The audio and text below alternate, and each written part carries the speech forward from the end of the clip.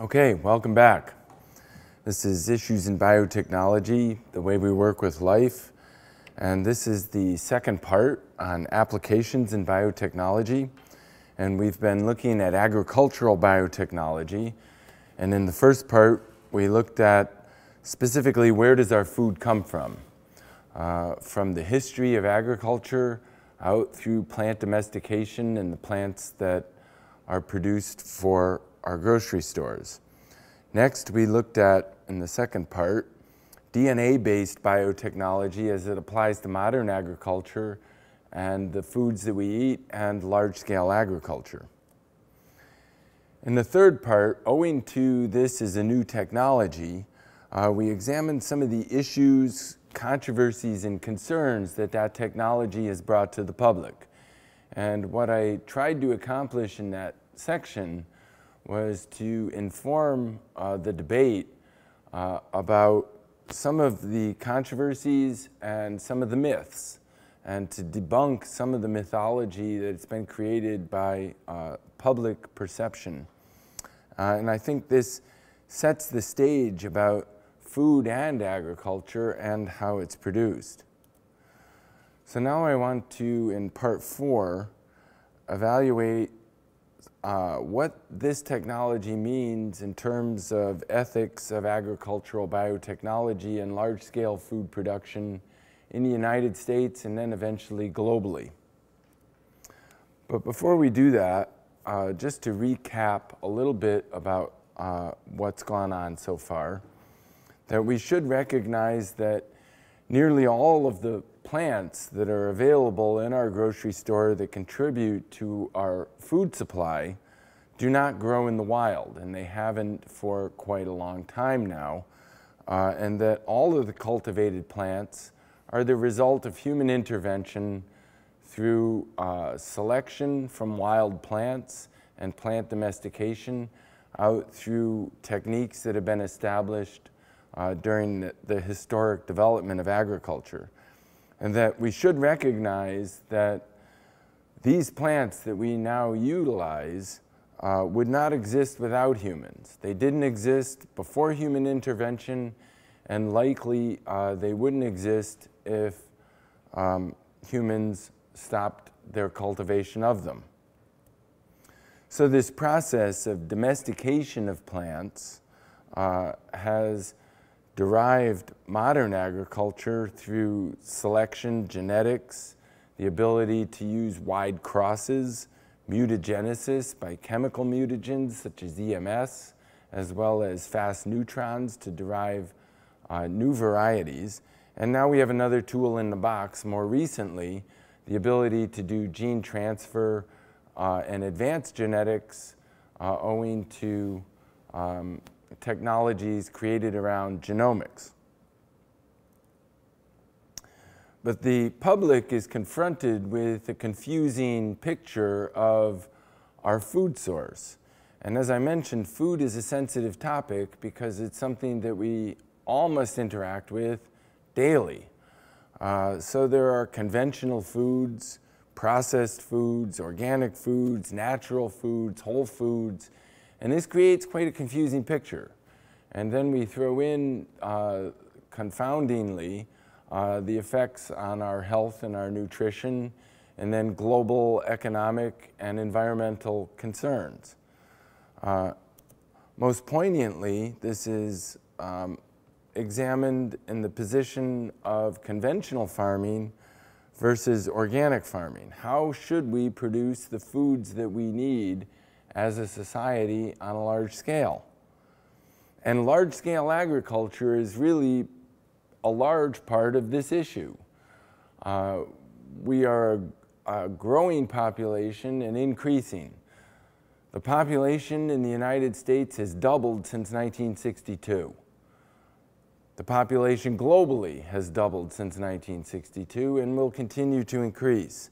How do we meet the growing demands for a growing population sustainably? So this domestication of plants and the utilization of plants for agriculture has created a confounding picture in that people presume that the plants in our grocery store are natural. And we can see where this perception comes from. Lettuce seems quite natural. It's something that we eat. However, iceberg lettuce is anything but natural. Wild lettuce does not look or taste anything like iceberg lettuce. And all of the other varieties of lettuce that we now have available to us are the work of plant breeders over a long period of time. So I attempted to cover some of the controversies and concerns that are raised about the utilization of these technologies as it applies to our food source. And I've been primarily concerned with plant agriculture here because this is where the interface now occurs. We should realize that plant-based agriculture also affects animal agriculture, and that the plants that we grow are also used for animal feed. The majority of corn produced in this country is feed for cattle, the pork industry, and poultry. And this brings up an entire another topic that maybe we'll address in another lecture. But certainly meat production in this country is a large part of a backdrop to large-scale plant agriculture. How do we feed the cattle that go into production so that the public has access to Big Macs? It's cheaper to buy a Big Mac than it is to buy a bunch of broccoli. And what is the reason behind that? How should we produce the meat that we produce? Should we be consuming the amount of meat that we consume? What are the health consequences? What are the environmental consequences? And again, this is a very large topic. As you know, meat production is subsidized by the corn and grain industry, but moreover, the utilization of antibiotics on a large scale encourages the selection of antibiotic-resistant bacteria, and this is questionable. However, this also creates a lot of misconceptions about the use of antibiotics and the meat that we consume. And again, I think to clarify some of those topics requires further information and examination about how we produce meat and consume meat in this country. How should we produce the food that we eat? We assume that the food source is safe. And again, it's this aspect of large scale that comes to bear on commercial production over millions of acres of these plants. And I'm mainly concerned with plants here because genetic modification of plants has now been deregulated and is a part of the human food chain, whereas genetically modified cattle and other animals are not yet directly in our food supply, but certainly that technology can be accomplished. It has been accomplished. It just right now is not in the marketplace yet. Also, we will touch on in a later lecture the technologies that are applied to animal cloning. So animals can be genetically modified as well as cloned. And we will evaluate that technology later in terms of its applications and its ethics. And we examined in the last lecture organic farming, that the paradigm of organic farming requires no synthetic pesticides, no synthetic fertilizers, and no GMOs. We observed that organic products cost more in the grocery store by as much as 50 cents on the dollar, and in some places higher for comparable products. And we asked the question, why is that so? We can say that production of organic products is more costly because there is more labor involved. Human labor has to be involved with weeding. Weeds can be removed in conventional agriculture by the application of herbicides at a very low cost. But there are certain contradictions, if you will, that are brought up into this paradigm. Do we assume that organic food is better for you, or that it's safer, or that it's better for the environment somehow, contrasted to conventional large-scale agriculture? Or is this a mythology that is somehow propagated by public misperception as well as the organic industry?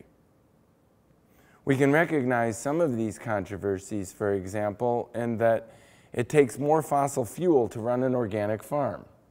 It takes more fossil fuel per acre because tractors have to continuously go over and till that land. Moreover, in large-scale agriculture, the invention of the application of herbicides like Roundup has created no-till agriculture, the ability to re-till in corn stover every year to reclaim some of that soil and organic material back to the soil, and also preventing erosion that would remove large amounts of topsoil lost every year. So no-till agriculture, due to the invention and application of herbicides like Roundup, have been an environmental advantage.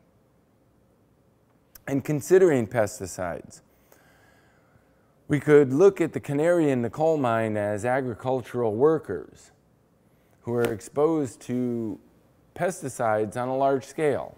The guy that flies the plane that's delivering pesticides is probably exposed to more pesticides in one day than the average consumer is over a very long period of time. You would presume that if you were going to see health-related consequences due to these chemicals, that this would be a good place to look. Or the health-related aspects to their children, coming home to their children play with their father who's been out on a tractor all day. And so if you look at health-related aspects to agricultural workers, you can find information related to consequences of long-term exposure to pesticides. And I'll just invite you to do that sometime. No synthetic fertilizer is another interesting component because there's no evidence that a plant can sense the difference between nitrogen that comes from Miracle-Gro or any other synthetic fertilizer and nitrogen which comes from processed manure. No GMOs, as I said, is highly questionable. There's been no substantiated health-related consequences on humans worldwide from the consumption of genetically modified organisms. So it would seem that the onus then should be on the billion-dollar industry of the organic farmers and their products to both substantiate their claims and the production practices of organic farming and related to the proposed benefits. And then we evaluated some of the issues and concerns about biotechnology in terms of safety, regulatory issues, labeling, right of choice, environmental concerns, globalization, food culture and sensitivity, and a growing distrust of science, particularly in the United States. And we went through these one at a time, and certainly this only covers some of these concerns, and this is not meant to be an exhaustive list of concerns that the public has about these, but I meant to try to inform the debate over what I think is a school of red herrings that abound when considering large-scale agriculture and our food sources in general, whether that's organic or conventional. But I do want to touch on just a few before we let that part pass. One question that commonly comes up when I talk about this subject is the Terminator technology, so-called. The Terminator technology was dubbed Terminator not by its inventor, but rather by the opponents to genetically modified crops. The technology originally was developed by Dr. Melvin Oliver, a USDA worker, looking at how to encourage protection of crops that have been improved by the industry, specifically on cotton. And the technology was developed to ensure that improvements of cotton would be retained and utilized by the farmers. So the idea was that improved cotton, which is grown for its fiber, which is produced at the end of the growing cycle of cotton, that seed would not be perpetually replanted and brown bagged by farmers. And that might seem nefarious by the company to say, well, we want to prevent you from brown bagging and saving that seed by not allowing second generation seeds to be replanted. But let's consider this. I already gave you the model system for hybrid corn. That hybrid corn has increased yield of corn, particularly in the United States, but globally, owing to advanced genetic selection, improving yield many-fold over by combining genetics of inbred lines. The farmer then cannot simply brown bag hybrid corn because that genetics then dissipates and yield then collapses. The farmer then, growing corn, must purchase new hybrid seed every year from the producer in order to benefit from the increased yield. This has benefits in two ways. One, the farmer benefits from the increased yield. Two, the crop itself benefits because the producer is continuously improving that crop, introducing new traits like disease resistance that would be particular to a specific region. If the farmer continuously brown bagged that corn, those new improvements likely would not be introduced into agriculture, and that crop would stagnate and eventually become susceptible to diseases endemic in that region. So therefore, the entire agricultural improvement system benefits by improvements that are made genetically, and I'm talking about hybrid maize in this case. In the case of cotton, it's very similar. That if the farmer simply planted the same variety over and over and over and over through many generations, sooner or later pests would become a serious problem for that crop.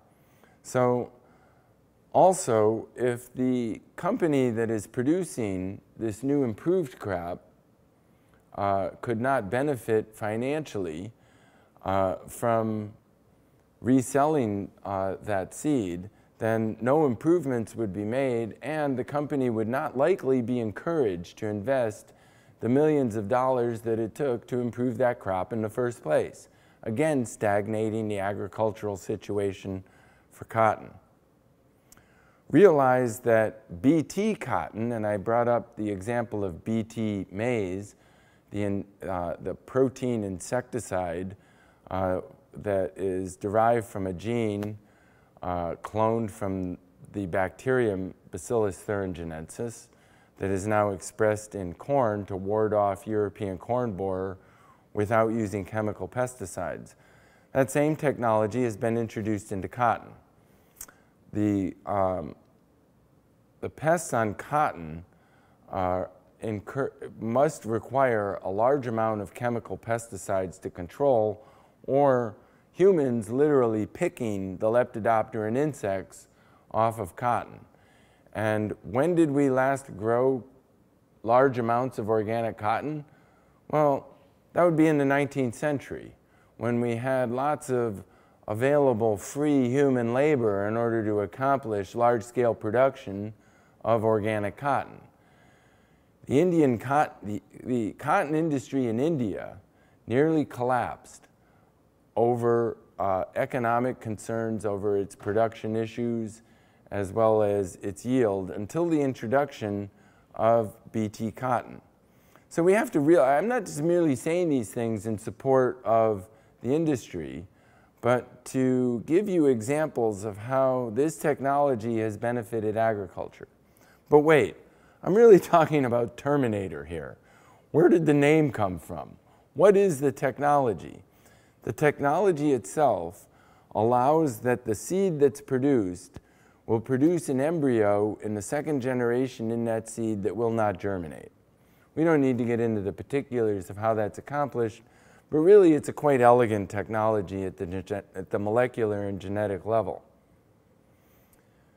It was misconstrued by opponents of GM crops that, oh my goodness, farmers will be prevented from replanting their crops. They will all be forced to grow this crop produced by this company. Well, that's not right. A farmer can grow any seeds he wants. If he wants the benefits that this crop produces for his agricultural situation and the financial benefits that that brings in terms of yield, then he's got to buy this crop. It's like if you wanted a BMW, but you couldn't afford a BMW, and you wanted the benefits of that, but you could only afford something less, you would not get the benefits of that car.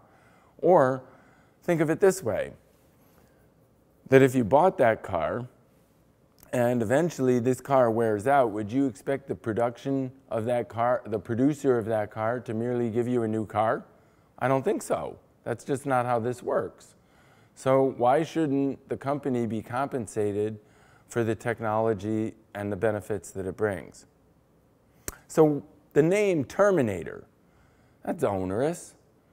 You know, why Terminator? You know, it brings up, you know, Arnold Schwarzenegger or something, you know, and violent movies, you know, and that people, I've heard people, opponents of GM technology say, well, what if this technology gets out into wild plants and it causes the death of all plants? Well, you know, sterility is sterility, you know, and chances are really good that if your father didn't have kids, you won't either, you know.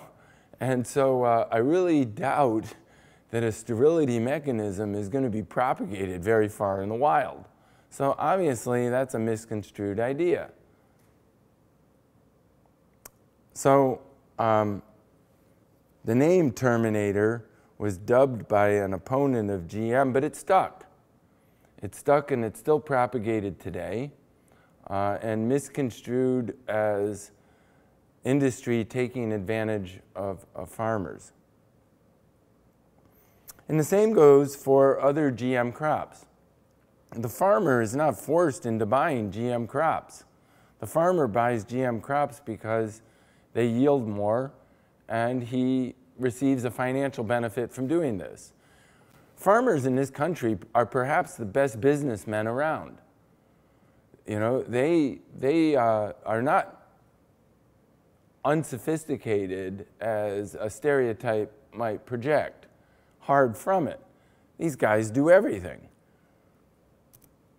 So I again bring up this quote from Giddings et al. From Nature Biotechnology that to our knowledge, every claim of negative consequence to health or the environment from the use of these crops has failed to withstand scrutiny. And I think this is a challenge to the opponents of GM crops to come up with the appropriate evidence that would somehow undermine or illuminate or inform us somehow about the consequences or negative consequences of this technology. I think that the industry, as well as the farmers and the agricultural situation and the regulatory agencies, have done more than their share to substantiate their claims. Also from that article, it is imperative that the impediments that are now obstructing innovations in these critical areas be examined, and that those that cannot be justified must be removed. And this brings up the ethical imperative. For those that think this technology is somehow a choice, needs to consider world agriculture and the dire concerns that now confront a growing population. And as I mentioned, the threat of pesticides. not all pesticides are created equal. Some are toxic compounds with negative consequences. But let's consider this a moment. Let's consider a comparison of herbicides, for example. Herbicides are chemicals which kill weeds. Weeds detract from water resources for crops. If you don't take out the weeds, even a backyard gardener knows that this will have devastating consequences to what you're trying to grow. Everybody takes the weeds out of their garden. If you now are challenged with large-scale agricultural production in taking out weeds, it's your backyard garden on a huge scale. How do you do that? Are you going to do that manually? Well, right now, 4% of our population is involved in agriculture. How much of our population must be involved in agriculture if you're going to do that all by hand? So toxic compounds and herbicides. Years ago, atrazine was the herbicide of choice, largely in the Midwest, to control weed populations in maize, soybean, and similar crops. Atrazine is a persistent herbicide with somewhat toxic effects, and it lingers in the environment and in the aquifers in the Midwest even to this day. Bring on Roundup. Roundup. What is Roundup? It's an herbicide that is a systemic herbicide. It kills broad-range weeds post-emergently. And what is it chemically? Glyphosate. What is glyphosate? It's phosphorylated glycine. Glycine is one of the most prevalent amino acids in biology. Phosphorylated glycine. And the problem is, really, if you compare this to atrazine, I think we can say that this has been a huge improvement. Also, the application of Roundup has allowed no-till agriculture, and I've already explained the benefits of this. So this has to be considered in terms of its pluses and minuses, risks and benefits. In a world where benefits are okay and risk is not okay. No risk? No risk? Really? What's no risk? You got in a car to come here. And this brings up a recent controversy that is now at our doorstep. Owing to the fact that Roundup, or actually any application of a pesticide, an herbicide, an antibiotic, will eventually select for resistant organisms. Darwin taught us this. I don't care what the selective agent is, it eventually will result in a resistant organism, whether that's DDT or penicillin. Eventually, there will be an organism which will evolve a mechanism to be resistant. And by its application, that is the selective pressure which will allow that organism to survive in that presence. So eventually, we will have Roundup-resistant weeds. This is already occurring. Now what? We are continually outfighting the pests. That is the challenge of modern agriculture.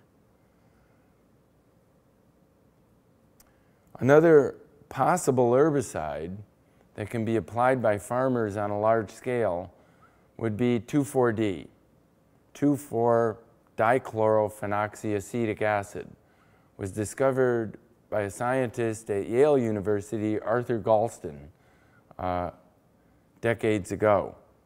As a synthetic plant hormone, applied in large amounts, will cause defoliation.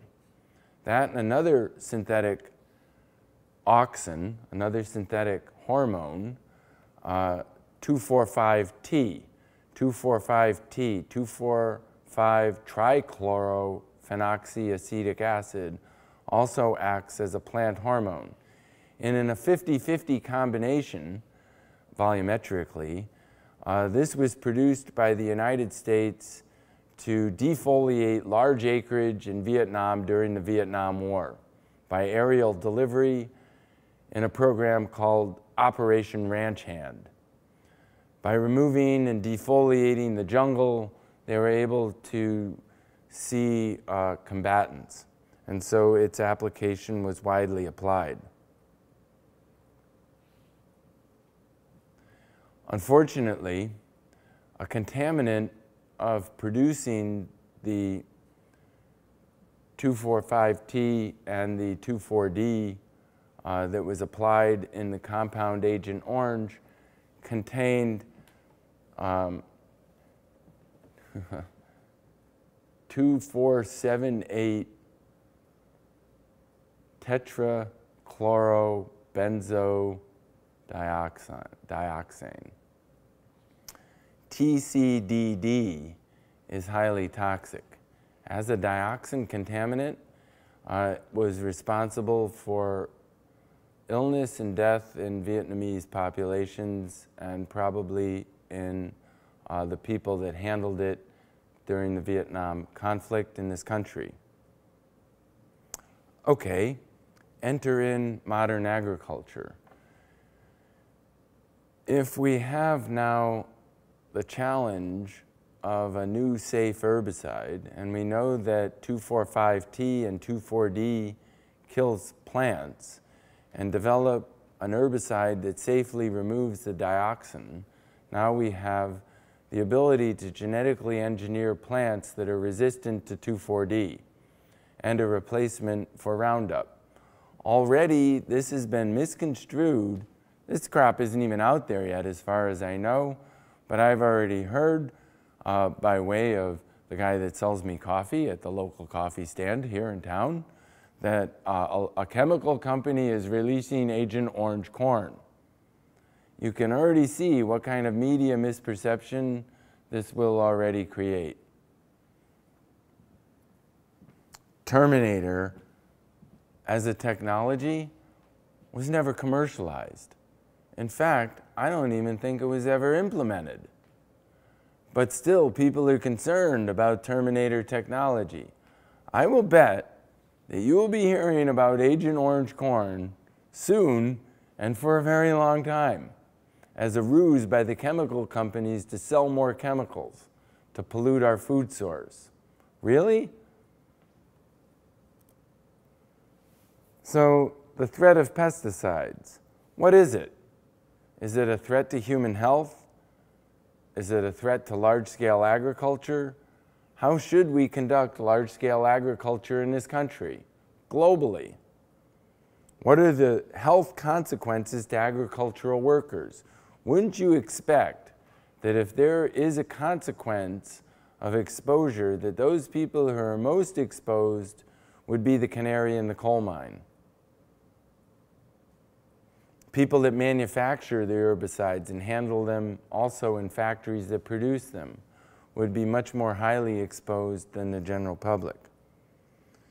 Then the question is, do organic foods provide safety from the low level of pesticides that you would be exposed to by consuming crops in the grocery store? Think about the guy that's picking that food. The agricultural workers that are hand-picking that food to get to the grocery store are exposed to this on a large scale. It was pointed out to me by a friend of mine from Yale just yesterday that there are compounds in food, naturally occurring compounds in food, that are carcinogenic. Bruce Ames, the inventor of the Ames test for carcinogenicity, wrote an article for Science, the journal, and it was published as a cover issue that said, eat food and die, exposing that there are naturally occurring carcinogens in foods that we eat. Some of these are accumulated even through the plant breeding process.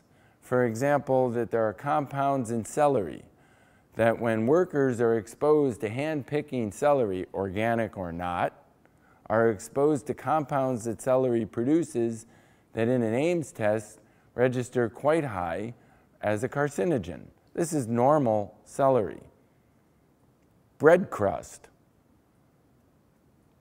charcoaled meat, all contain carcinogens detectable on the Ames test. I will go into what the Ames test actually is in terms of its assay in a later lecture. Agricultural biotechnology crops can actually lower pesticide and chemical use.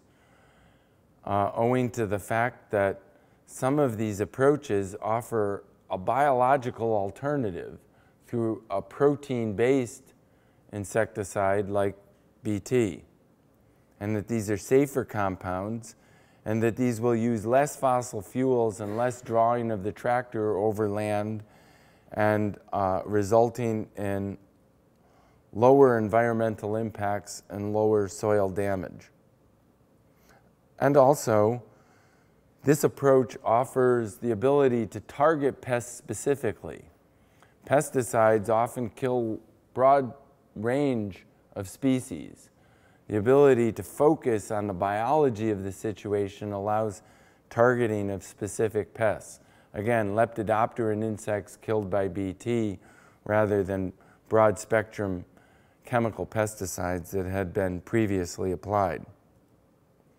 And even in Silent Spring by Rachel Carson, who we owe a great deal to raising our consciousness about the environmental damage of DDT and other dangerous pesticides, informs us about the biological solutions that offer alternatives that have been contributed by the collaboration of entomologists, pathologists, geneticists, physiologists, biochemists, and ecologists, and now more recently molecular biologists, into the equation for producing safer foods on a large scale. So will biotechnology help create sustainable agriculture or exacerbate the problems of large agribusiness and monoculture farming? Well, we have to consider that the underlying problem here is really population. As many of the crises that now confront our planet, a lot of this can be explained by a growing population. Let's face it, is there really a food crisis? Really? Because if it was just me and you, we would have plenty of food. We'd have plenty of land and plenty of water and plenty of resources. But that's not the situation. Is organic food really better for you? Is it really better for the environment? We think that the organic industry now owes us an explanation. Is organic solution viable for sustainable world agriculture? Can we really grow enough food organically to produce the amount of food that is now required? Should we be producing the amount of corn that we use to grow meat? That's another question. And if you wanted to do that organically, is that possible? So if you want your meat, can you have your cake and eat it too? Is really kind of the question. If you want to go towards sustainable agriculture, just stop eating meat. That would solve a lot of problems. Period. Can we really grow enough food organically, sustainably, to pull this off? My friend, who's a large-scale farmer out in Pennsylvania, just pointed out that organic farming produced at a large scale might be able to produce 0.001% of the food that we now produce. And it would require about 27% of the population in order to pull that off. And he's a farmer. And he has no invested interest in order to come up with a statement like that. And is it safer? I want somebody to prove that. I want to see evidence that it's safer. I want to see evidence that it's more nutritious.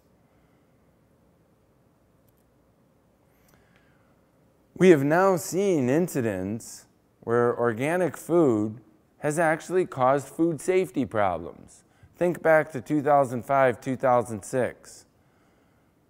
A company called Earthbound Farms was responsible for commercializing spinach that was organically grown in the Salinas Valley, that was responsible for an E. coli outbreak that sickened over 1,600 people to hospital and resulted in several deaths.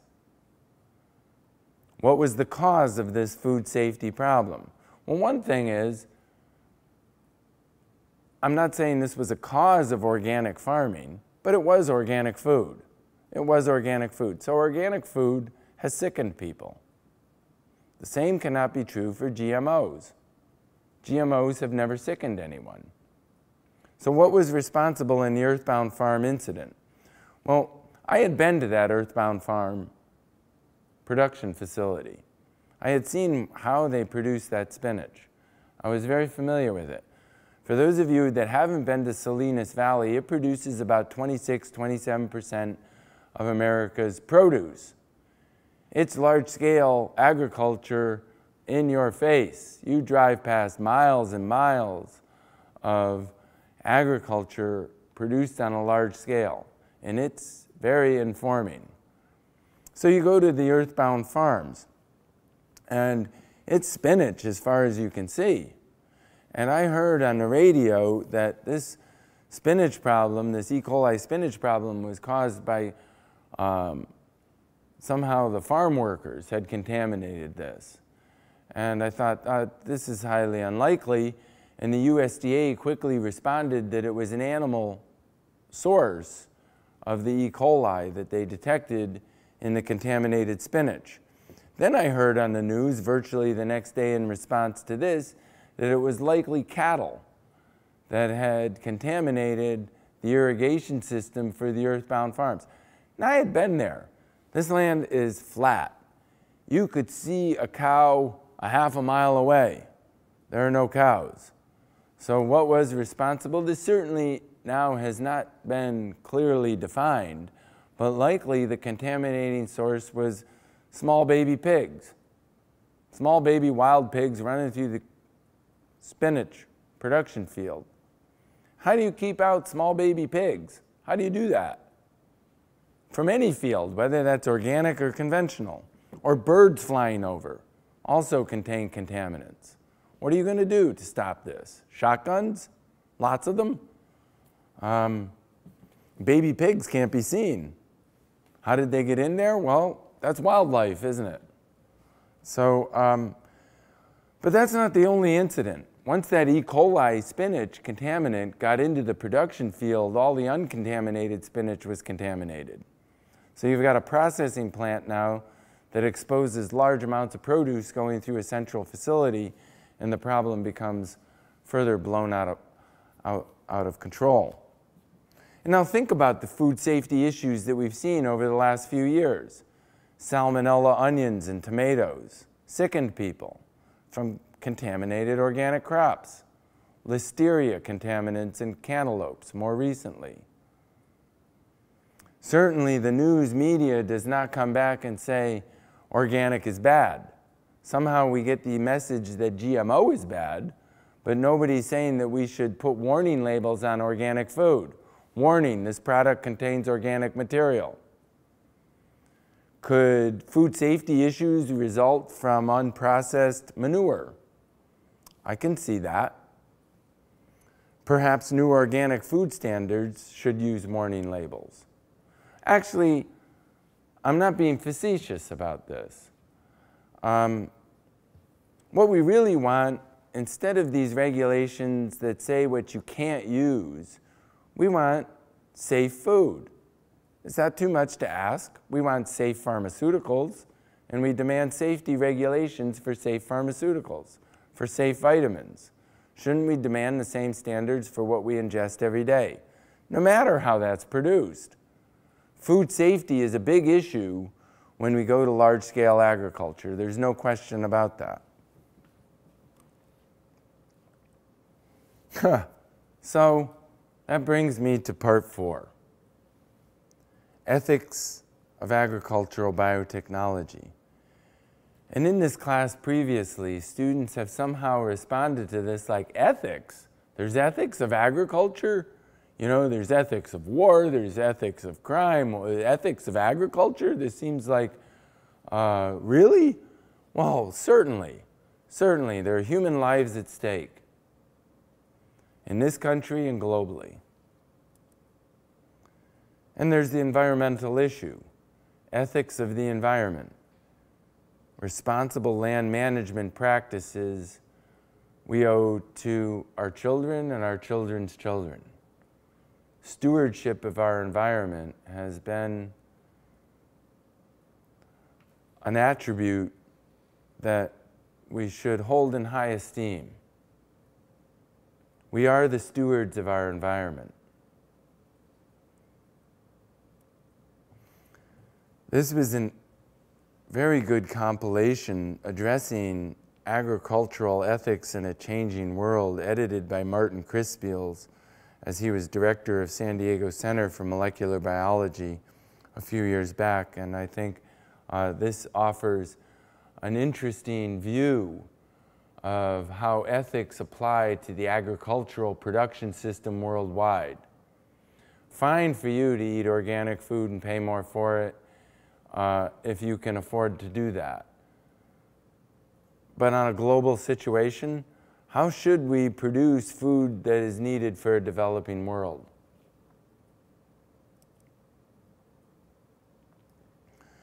What are the risks? And how do we consider the ethics and the morals that apply to food production? What is the risk to our worldview? Some of you may be old enough to remember the wheat embargo, where wheat was held in an embargo to the former Soviet Union to create policy change on a nonviolent basis. Not a bad approach as we consider violent conflicts now around the world. Is that a peaceful way of doing it? Not exactly either, is it? Global agriculture and the risk to human health. If you think about how agriculture on a large scale happens here, and some of the controversies and concerns we've just been discussing raise, think about the same health-related consequences when you don't have access to this technology. What are you growing your food in? How is that then handled? We're worried about listeria contaminated cantaloupes. I think you're lucky to have cantaloupes. And what about risk to the environment on a global scale? At an ethical level, we should consider that given sufficient risk, most of us would proceed with extreme caution or not at all. And you can think about how that plays out on a very practical level. Real risk, getting in a car to come here. You consider that, and hopefully you fasten your seatbelt. People die in automobile accidents. You proceed with caution. If the risk was really more extreme than an automobile, you might not proceed at all. But what's the real risk? What's the perceived risk? And how does that influence, how does your decision influence the world globally? Can biotechnology be used to feed the poor? Well, that's an interesting question. Can we use this technology to increase world agriculture to a growing population? A growing population that will most likely increase in developing countries more than in developed countries. Why is that? Why is population increasing in developing countries more than it is in our country? Our country, population growth is going to near zero soon. Why? And same is true for Europe, if not declining. Can we use the tools of biotechnology to alleviate hunger? And if you say no, what are you condemning people to? Given sufficient need, most of us would proceed with perseverance and survival. So counterbalancing risk and need needs to be considered. Fine for you to have access to the abundant food resources that we have accessible to us to make decisions for people who don't. Given sufficient need, if you said, eat this corn, now you're starving. It's GMO. I don't know what will happen to you in 20 years, really. I think it's okay. But you might not be here in 20 years to find out unless you eat this now. given sufficient need, most of us would proceed with perseverance and survival over minimal risk that might be encountered. Then this question, should biotechnology be used to feed the poor, is more than annoying. It's morally insulting.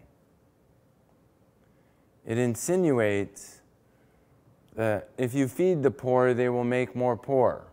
So what's the consequence? You send them to their grave so they won't make more poor and be a burden on you? Really? Should we use biotechnology to feed the poor? Who's going to make that decision? The first world or the third world? Need, risk, perseverance, survival? And it also misses an important point. By feeding people, is that what causes increasing population? This has not been demonstrated. What actually decreases population has been shown to be the influence of education. Purely education. As education resources increase, population decreases. As a matter of fact, if you keep young women in school to the age of high school, population decreases. It's been shown that if you subsidize school lunches alone, it'll have the effect on increasing population in developing countries, and population goes down. Increasing education in developing countries, and population goes down. So, feeding the poor will keep the poor alive long enough for perhaps other innovations to take effect. This is not an easy question. There will be 10 billion people. World population is growing faster than increases in food supply. I already mentioned that the United States is the land of waste. We may waste more food in a single day than many countries consume in a year. There are now 7 billion people on the planet. By 2050, there will be 10 billion people. Who's going to feed those people? Can agriculture be sustainable on the plan that we have now? The essay on the principle of population by Thomas Malthus was published in 1798. Interesting essay, and it's been pointed out by many statisticians as well as economists that it's flawed in many ways, that population might be disrupted by many ways that weren't accounted for in 1798. Wars, pestilence, famine, things that would decrease population. Also, it's been pointed out that innovation itself by humans will impinge upon population growth. And I've already mentioned the effect of education on population. Nonetheless, if you look at population growth over this period of time shown in the graph on this slide, we are increasing exponentially. And we have at least for the last several hundred years. And likely we will continue to do so. How many people can the world support? What is the carrying capacity of the planet? We can look at this ecologically in terms of other species. It's been said that one black bear requires 50 square miles or more. One black bear. How many square miles does it take to sustain a human? 90% of the population increase in the next 30 years will be in third world cities. Here's a picture of Mexico City, the world's largest city in the world. Also on this slide, I bring up this title, How Many People Can the World Support?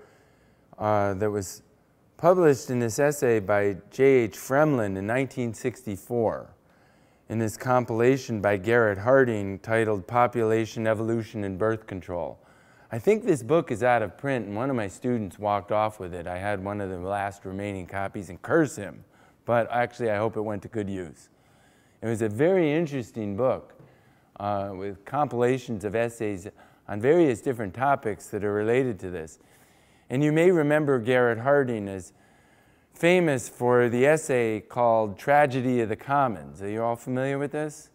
Tragedy of the Commons speaks highly unto itself in the title alone. The Tragedy of the Commons. If you're in the Northeast in the United States, you're familiar with the Commons as an area in colonial villages that was established in the central part of town as a green space.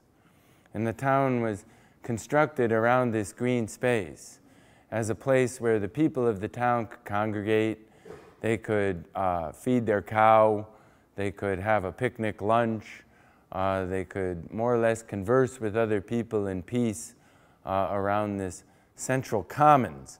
Even in developing Manhattan, there was a central commons down around what is now Canal Street. There was a pond called the Clear in lower Manhattan that had brook trout as long as my forearm, and that you could drink the water that led out of that stream as it went down to the Hudson River with brook trout in it. Well, you know, that's obviously paved over. I have stood on that spot. And where the stream led out is now what is called Canal Street. But the Commons is gone, isn't it? And the Commons in the village of colonial times also, sooner or later, maybe one cow was okay. And as the village grew, 20 cows really put a stress on things, not to mention the attitude of the picnickers on Sunday. And pretty soon there was no grass left in the commons. And the commons collapsed, if not disappeared. There wasn't enough resources in the commons to sustain the growing population of the village. Okay, we're in a global village. What's the commons? The commons is now the planet. How much resources can we take from the commons if it's all accessible, really? Tragedy of the Commons by Garrett Harding. But let's go back to this article by J.H. Fremlin. How many people can the planet support?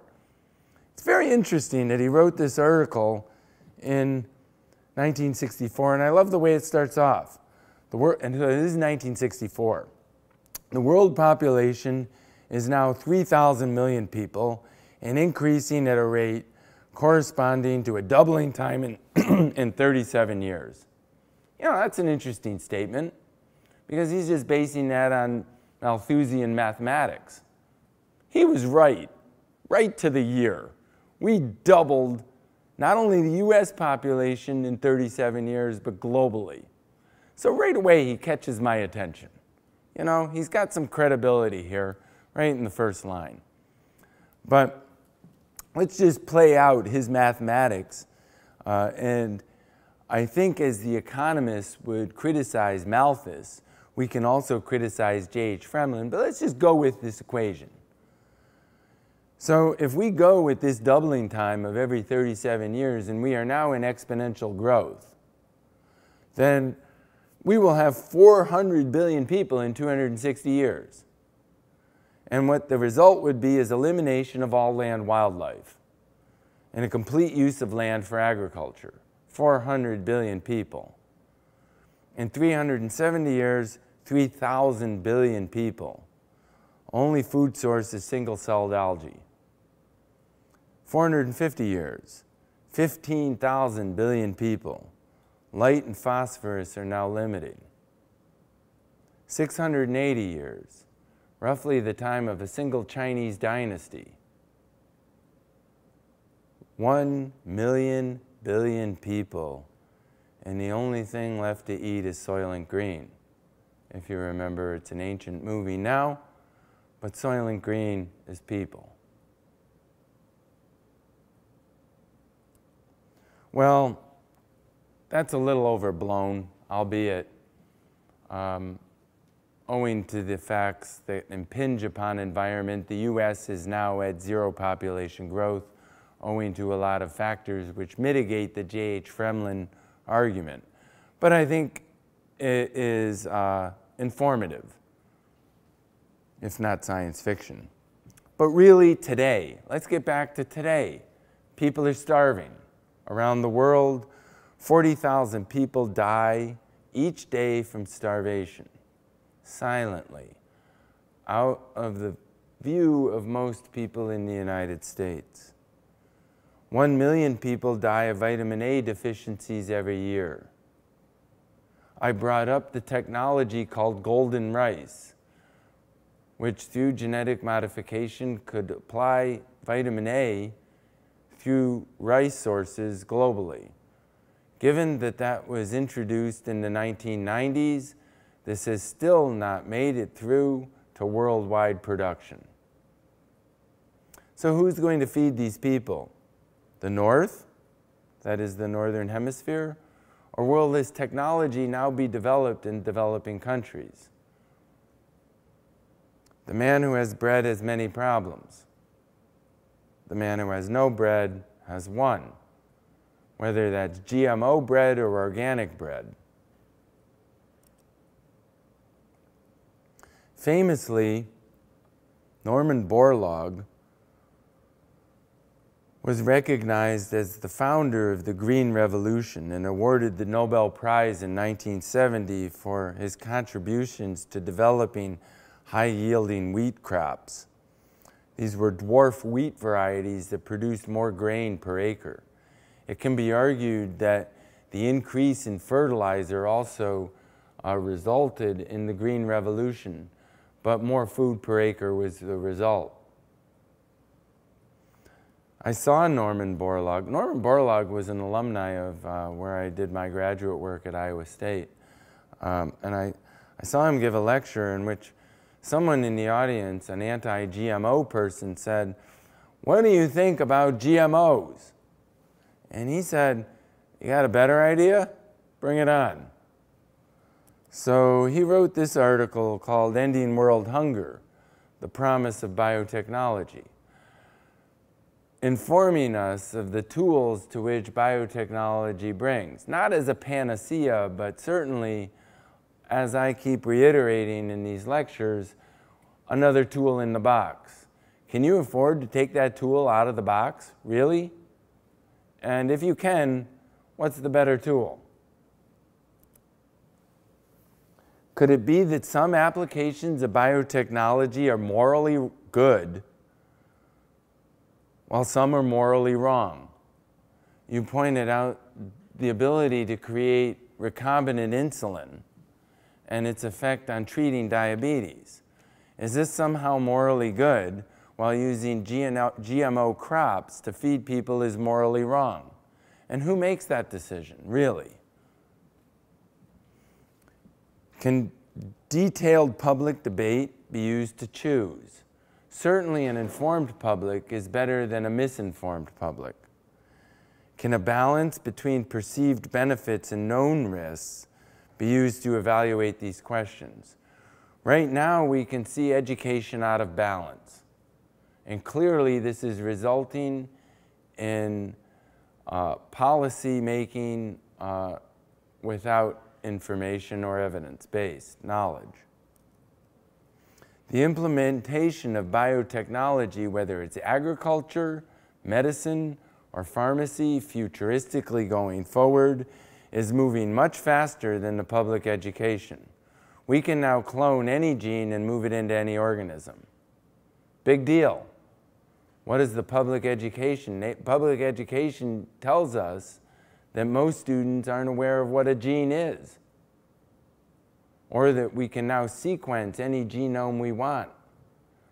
What are the implications of this moving forward? As we move faster, as the technology moves faster than an educated public, how are we going to make adequate policies that relate to this growing population and its environmental situations?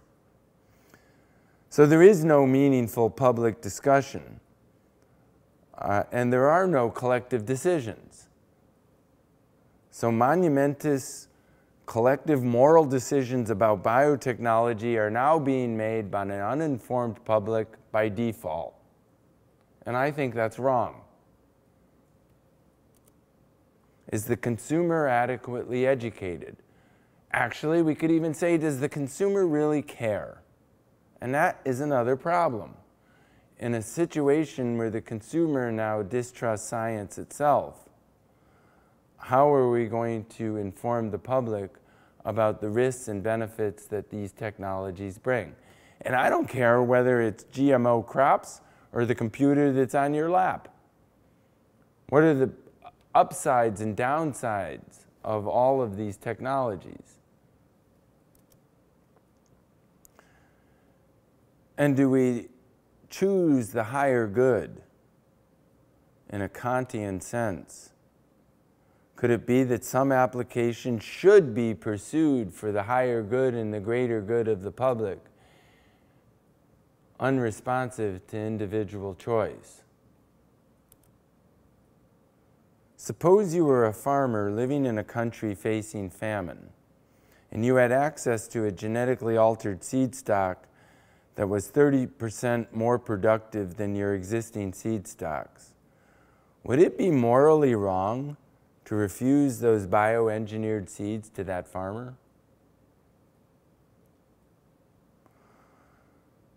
In spite of what I've been saying about a distrust for science, polls also show that Americans are generally optimistic about science owing to the laptop on their laps and the technologies that are new. Polls also show that Americans are generally fairly adverse to risk-taking. So benefits are okay, risks are not okay, and I think this is increasing. And that they're financially dependent on scientific progress and the development of technology, and obsessed with health. But this obsession with health is also contradictory in as many directions as you can possibly look.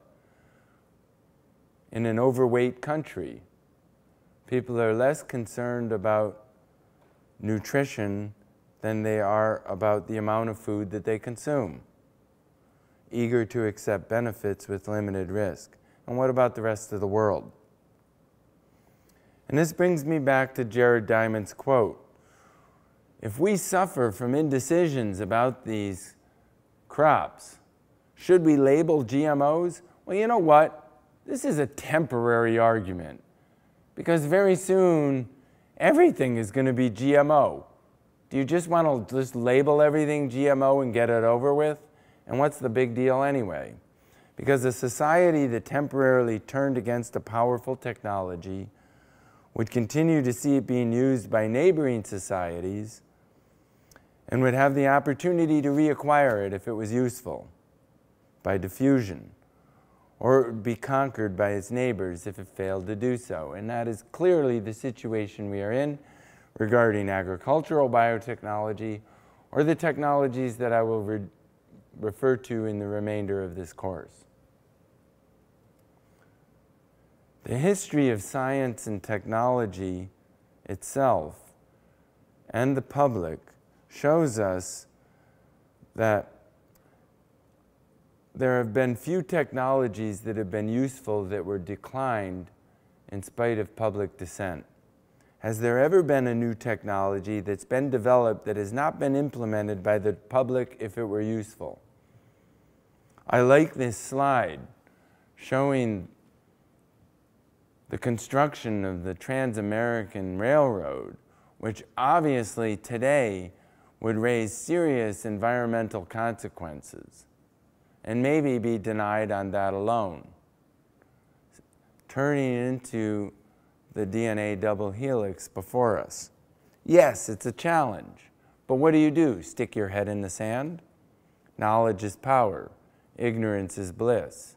Technology will proceed. So visualize world peace. The challenge is sustainable agriculture. Global ecology. How much more rainforest can we cut down for agriculture and a growing population? What is the carrying capacity of the planet? Thank you.